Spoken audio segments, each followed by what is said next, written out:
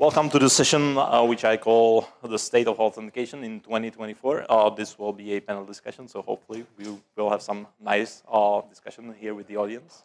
My name is Standa Láznička. I'm working as a principal software engineer in OpenShift authentication team in the control plane. And joining me today is Fraser Tweedale from Red Hat IDM. Amazing, I would say, X509 certificates magician, running a beautiful blog. I would definitely recommend checking it out. And along with him, on his right side is Marek Posolda, an amazing guy who deals with the OIDC specifications and is a principal software engineer in the Keycloak team. Also has a blog. Well, that's the speakers, but there's also you, the audience, who will be talking to us today. By any chance, would somebody like to come and join us here on the stage? Yes? No? All right. Oh, Sally? This young man right over here? Yeah, come and join us. Put your hands together for an unknown fella. One of us. Hello and welcome. Hey. Would you please introduce yourself? There's a mic in the hand of that young man. Hi, I'm Chris, and yeah, I like identity, and yeah, I'm currently looking into it deeper and deeper. So, yeah. And I can see that you've got a Dynatrace shirt, so I assume that you are from that No, company, I'm not maybe? from Dynatrace, but I was at the Perform in Las Vegas this year, and this was the current shirt I was grabbing on from my They've back. got some nice shirts. Yeah. Yes. Okay. So to start off with, just a little lightweight, some introductory questions. Guys, would you describe for us, like shortly, some authentication feature you developed and a talk that you gave about our authentication topic? Just something small, something you did. Should I? You can start with. You got a mic. Oh, okay. So yeah, right about the Perform conference, I was looking into something like, I wouldn't say an abstraction layer for identification, but it was something to reduce the login effects of identification platforms. For example, when you're starting with development, then you mostly say, okay, email, password would be enough, and then the worst case was what would happen afterwards would be it would be successful, and then you're stuck with it. And here I wanted to introduce an abstraction layer so that you can, for example, have Keycloak right away or move from Octa or Auth0, and that's something I've worked on a little bit. Sounds very nice. Fraser, what did you work on? Well, recently I was not developing but testing and demoing some Linux desktop authentication features using passkeys and also logging on via an OpenIDC identity provider through a free IPA system to the Linux desktop. So with your GNOME Display Manager login prompt, being able to use these modern authentication technologies to authenticate to your machine, your workstation. Sounds really great. Mike? Hello. So that's a good question. What was the last authentication feature? As I am also not developing just features related to authentication, but also I'm working as a team lead and coordinating like various things and pull requests. But maybe something which was mentioning is also some participation of the pull request, which was a contribution from the community. About like better passkey support, like we now have like preview support for passkeys and conditional, conditional UI where there is like possibility to choose from the usernames like your passkey and when you are authenticated to some server and so on. And besides that, some improvements in Keycloak related to when you have like concurrent login in multiple browser tabs, and like authentication session expires in some of the browser tab, and Then when you go to some other tab, it was like a bit strange behavior sometimes. And pages like with the message, yeah, like you are already logged in. Maybe some of you experienced it. But yeah, so this should be improved now. Very, very nice. So you can see that these guys really know what they are talking about. And yeah, Marek, since you've got a mic, do you have a favorite authentication product of your own, something that you really enjoy the user experience of? I mean, besides Keycloak, obviously. Yeah, so that's a good question. I'm not so involved in trying also other solution. I know that like one of or some of our competitors, which was mentioning, is Okta, for instance. So yeah, so maybe that one. Yeah, Okta is very nice. Christian, do you have such a product of your, that you enjoy? Not that I already used it, but I had a little look into it. Citadel. It's like the same thing like Keycloak, but developed with Golang. And it gave me a little bit the perspective, hey, if there would be some changes necessary, I could implement them by my own. Because I'm not a Java developer, so that would be, for me, a little bit of a hindrance for Keycloak. But in the day-to-day, I'm using Keycloak for side projects and so on. That's really nice. First time I'm hearing about Citadel. I got to check it out afterwards. Fraser? I would like someone to tell me what is a great authentication experience and which products have it, because I don't think I have ever experienced a great authentication experience. That is fair. But if we cast the net a little wider from specific technologies and more to the holistic user experience, something that impressed me recently, it was not really particularly well implemented, but dealing with banks and opening new bank accounts. At least in my country, you used to have to go to a bank and physically show up with identity documents. Now it's possible to do this thing online, and you submit some scan of your passport or driver license, take a screenshot with your phone with some sort of contemporary information like a newspaper or something else current, and then the bank can automatically process that. So it's a kind of authentication, and it's just making things that used to be a bit more of a hassle possible to do from your own home now. So that was something that, whilst I think it was not a great experience, it's definitely progress. That sounds really nice. Yeah, I'm looking forward to seeing something like that here in the Czech Republic.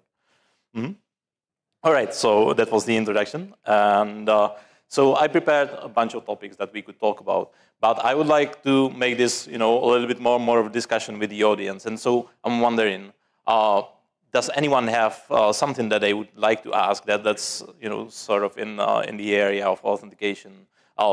If you do, please raise your hand and we'll hear you.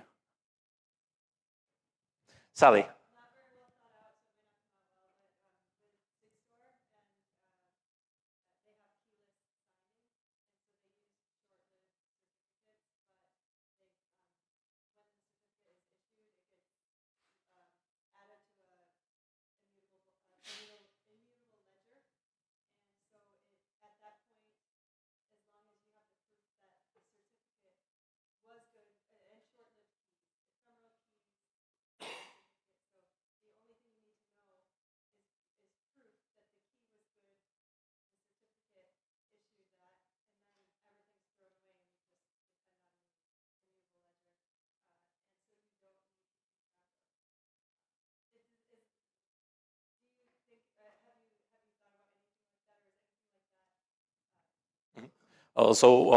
This question is coming a little bit more from the supply chain security area.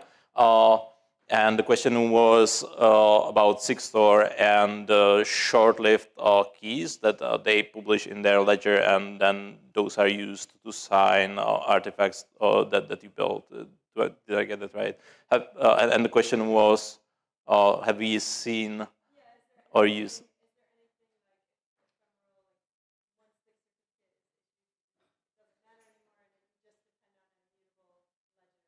Oh, I see. And so the question is, do we have something like that in authentication where you would have a short-lived certificate where or key with us along with the certificate, and after publishing the certificate, we no longer care about the certificate, but we only care about the record of it in an immutable ledger. Have you boys heard anything like that?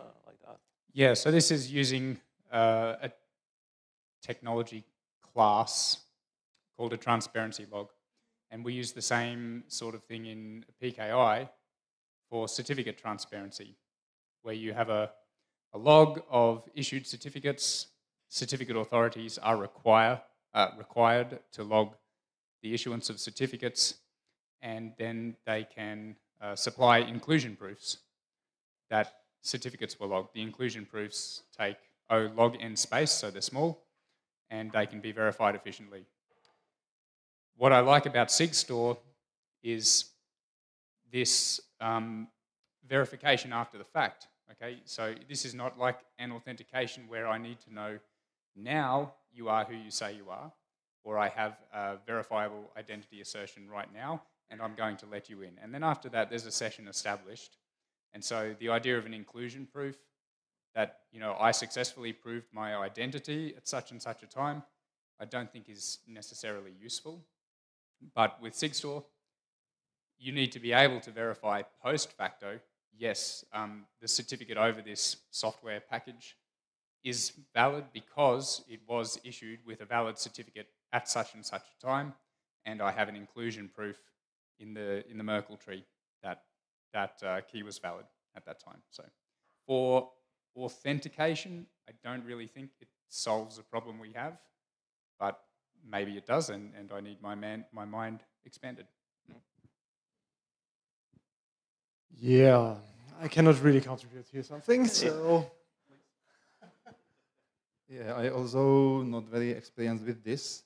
Like something which is related to maybe similar in the OpenID Connect protocol is like client authentication with the certificates, like where a client is the application which needs to authenticate against Keycloak server at some part of the OpenID Connect workflow, and client is able to authenticate with its certificate like at MTLS layer, and then the tokens which are issued to the client have some like signature of the key of the client.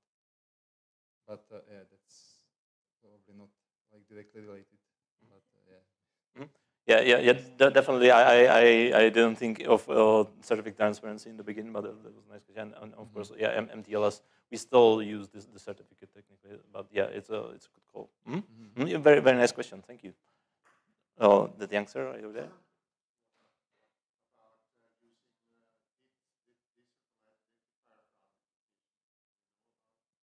What about using a decentralized?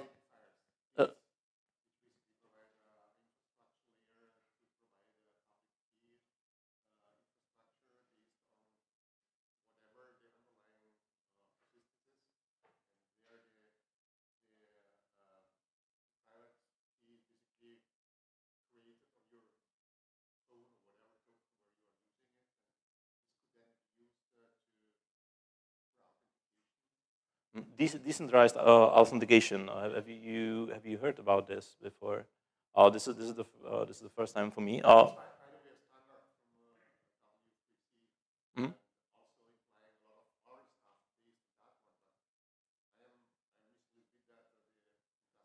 And what was the full name of it again?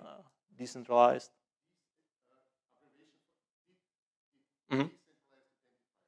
Decentralized identifier. Okay. Yeah, so like this is also related to OpenID for verifiable credentials, right? Like that there are some standards which are like related to that, and right now we had some effort in Keycloak which is like implementing some things related to it. When Keycloak might be the issuer of the like verifiable credentials, but like it's very like experimental feature, and it's development, And we have like community working group which is working on those things. And I'm not like very familiar with this yet, but like it's already like in progress, and yeah, community is working on it. So we will have something like this probably soon in Keycloak, but not yet. Yeah, definitely first time for me. Chris, hearing about this. Christian, do you know about decentralized identifiers? So in that case, the concrete implementation, or what was discussing before, is not what I really find about. But for me, maybe to raise an additional question would be, what's the difference between this idea and PGP? Because using in a decentralized way, we have always using the public-private keys. And if I say to a service, hey, this is my public key, and when I'm logging in, give me a challenge, for example, as we maybe we'll talk about in the passkeys terminology, then we have exactly that what we wanted. It's decentralized because I can control my private key, and then I will share wherever I want my public key. This is basically decentralized. So I'm not sure what's the difference, or maybe there are some different implications which I didn't thought about. Sounds like X509. It does. You know, many authentication systems, if you take a step back and squint, look a lot like X509, but people have not wanted to deal with the standards, with the certificates, with ASN.1 and DER, and like those are definitely unpleasant things to deal with. But yeah, reinventing the wheel. Yeah, very nice, very good questions and very nice answers. Thank you, boys, and thank you. Any other questions from the audience? I see one gentleman right on top.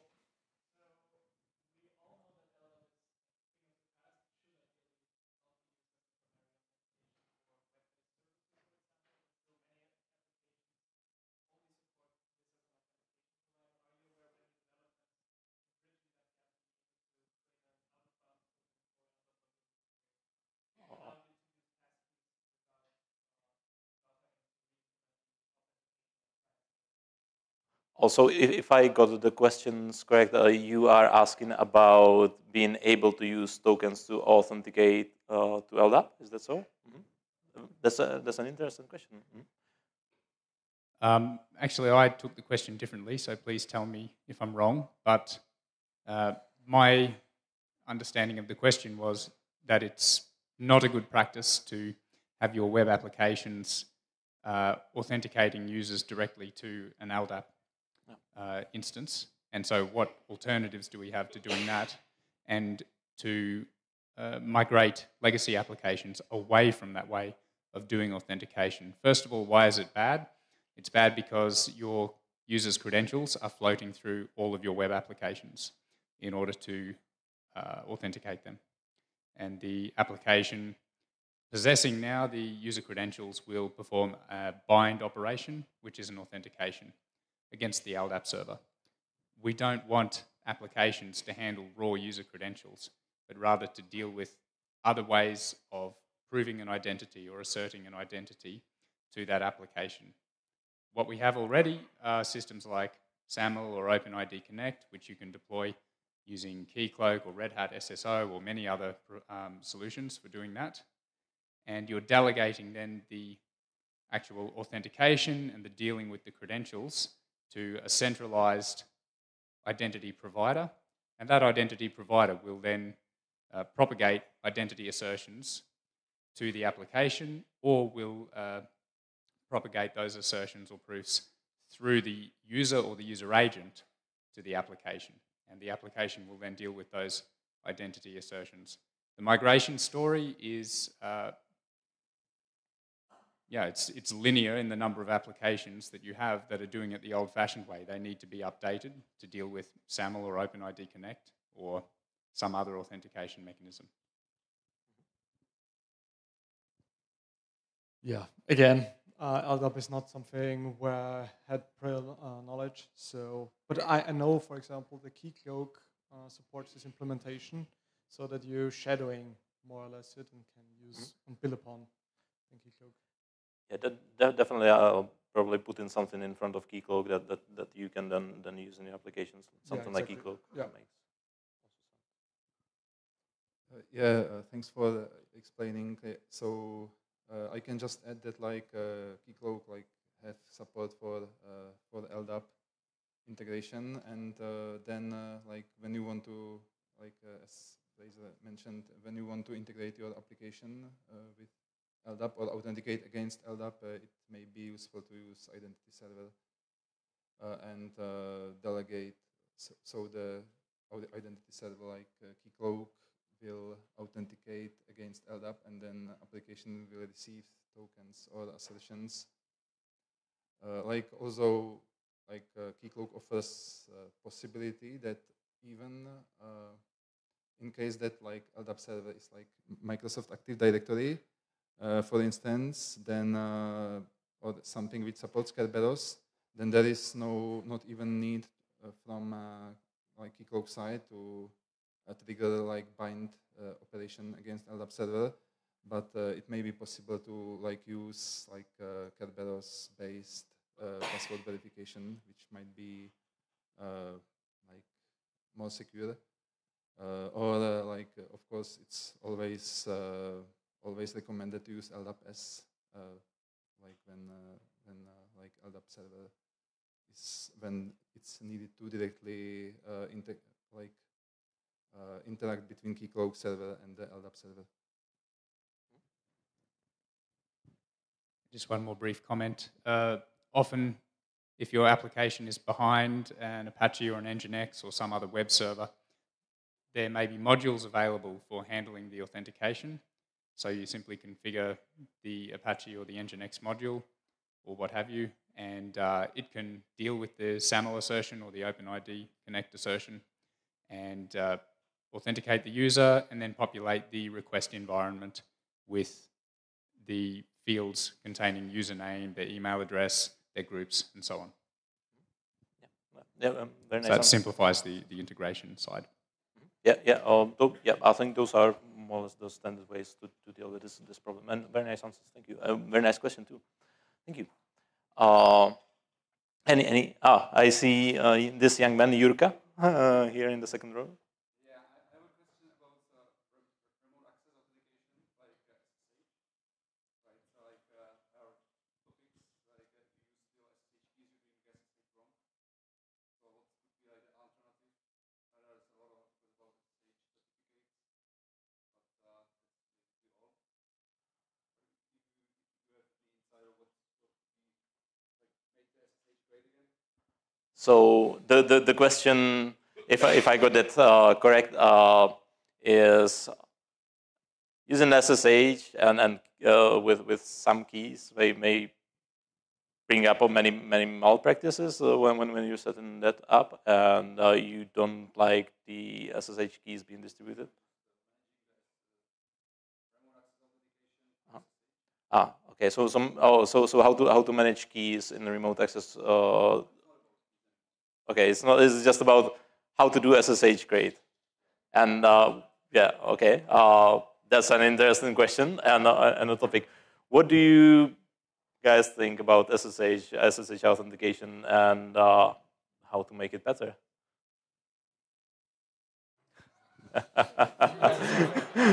We're not touching that with a 3-foot pole.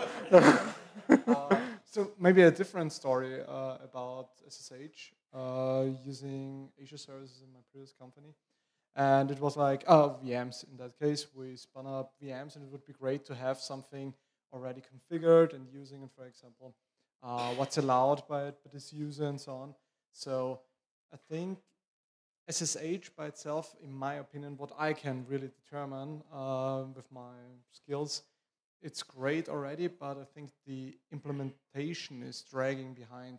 Like from cloud providers, yeah, you can SSH in your VMs, for example, but the whole integration with, for example, an RBAC or so, is still missing, and this is quite complicated. I didn't manage it back then, but hopefully in a couple of years this will come along, because as mentioned before, I think there are issues in handling this, and yeah, maybe there are some improvements there.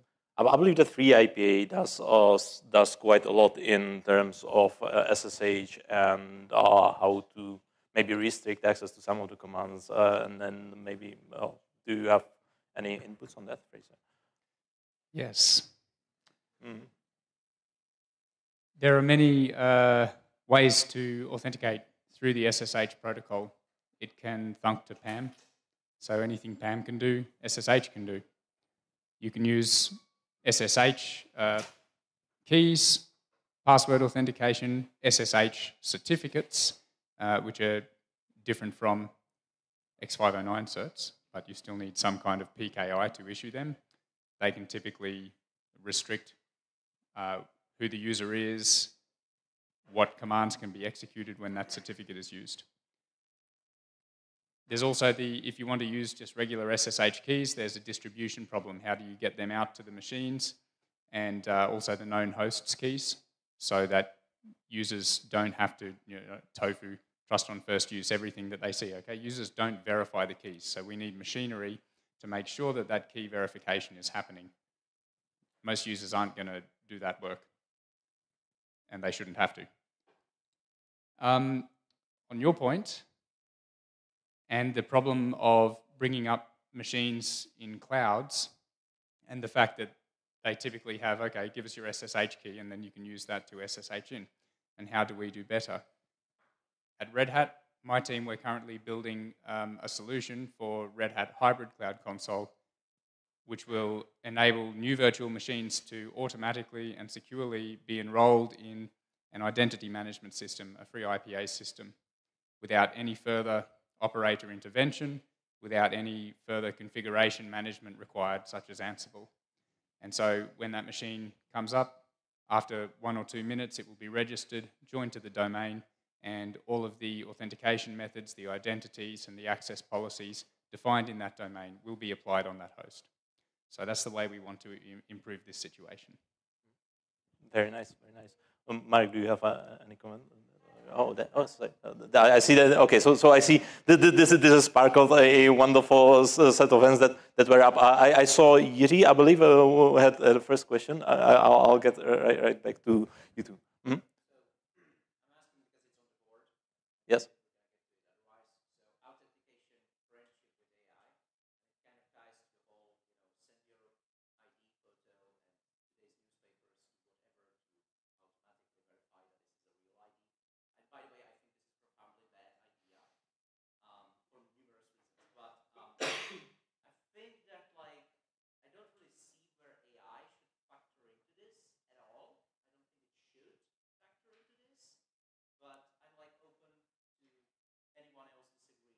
Okay. Yeah, I would just ask, were those questions still to SSH or? Okay. So I will get back to your question about AI in document verification. Okay. Sally.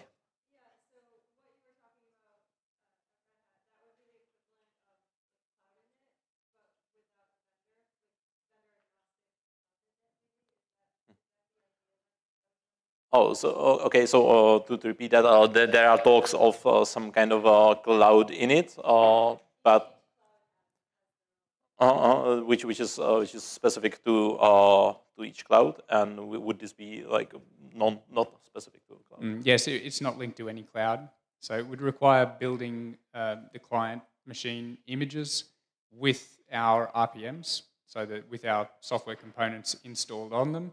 On first boot, those will run after the subscription manager registration is completed, which is the Red Hat subscription management thing.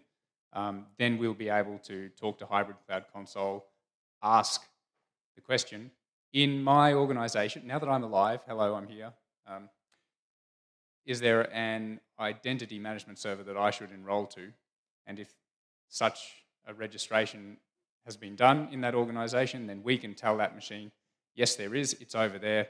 Here's a signed assertion that you can use to introduce yourself to that identity management server, and then it can prepare for the enrollment, and the enrollment can complete.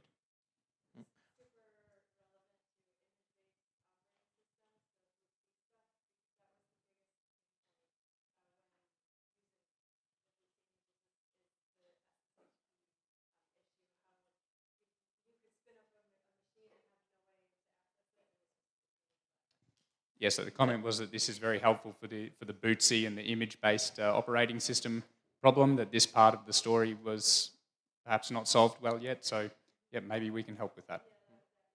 Yep, great, thank you.